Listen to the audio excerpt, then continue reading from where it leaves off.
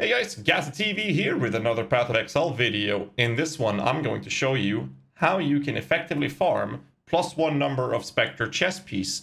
And this is something that only drops in Delve, so this is something you're gonna have to do in the Delve environment in Path of Exile. There's a couple of rule sets that you need to achieve to be able to find the spots where these drops, and these are usually very expensive. I'm currently playing a Spectre build. I will make a video momentarily where I'm going to talk about my League Start experience by playing the Spectre because the Reaper was terrible. But in this one, we're going to talk about the Spectre chess piece. Just to show you, without the links, how much a +1 Spectre chess piece actually costs, they're pretty goddamn fucking expensive. But it is one of the most crucial upgrades you do with a Spectre-oriented build. And if you want to go for 6 link, they're going to go skyrocket up in price. Hopefully, I'll drop one when we do this video, and it's going to be awesome. So, how do we find these? Well, you're going to go into the Delve.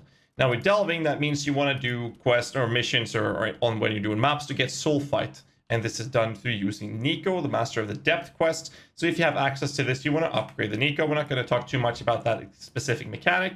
And then you go to the subterranean charts, which looks like this. In this area, you want to search in the bar down here for Minion.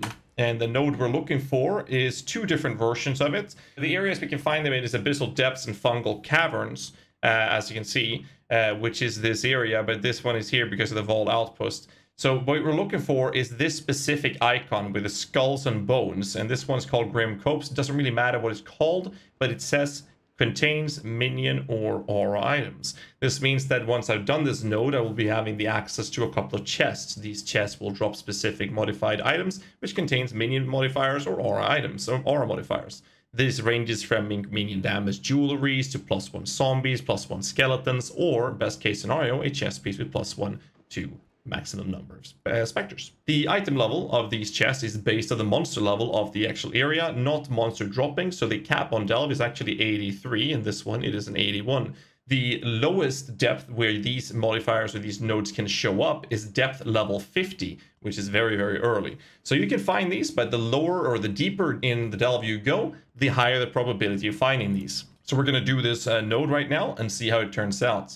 So basically, it's all about just getting some soul fight, running the Delve, and praying that you get access to these nodes. And just look for the nodes, search for minion if you don't spot it, and then look for the aura and minion item nodes, and then go crazy. That's just it.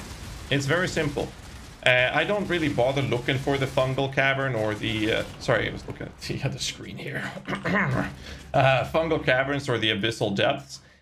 So instead of looking for those specific areas, I'm just going straight deeper and deeper because they show up more often the deeper you go. And then just making sure that I have that screen tagged.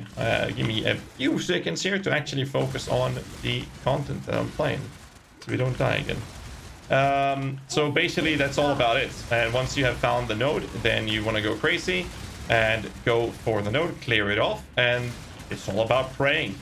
We've already done one so far. We didn't drop a Spectre chest. The one I'm using, I actually felt forced to buy. In this case, we have the room one. As you can see here, there's jewelry, there's treasures, and there's jewelry. This means that I can only get the chest piece from this specific chest. So hopefully we'll see what we get here. Now my job is obviously to clear this zone, and then it's just pray. Keep in mind that when you do this, the jewelries you can get can be very, very good for specifically high budget builds as well. Because if you get minion damage with a high attributes like specifically dexterity, but also strength in some cases, that is something that higher budget Spectre builds or many other minion builds wants to use for the sake of the crafting on. And they can be very, very good. So we're going to pop the jewelries first. So here we got a very bad one, bad base. And here's a +1 number of skeletons amulet. Keep in mind, Spectres cannot show up on jewelries. And in here we did get zombies amulet and the minion damage amulet. That's actually pretty decent. And skeletons. That's surprising. Oh, wow. That's actually surprisingly good. That might actually be worth some currency. And then we pray we get a chest. What is this garbage?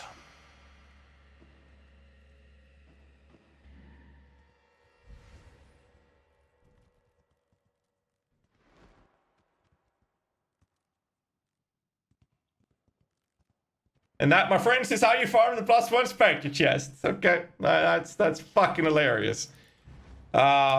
Anyways, so that little chest right there, this chest gave us the possibility to drop this piece. And that's how you farm it. God fucking damn it, dude. Hope you had use of this video. Hope you had a good laugh of my RNG. Hit the like button, subscribe, comment, yada, yada, yada. See you next time.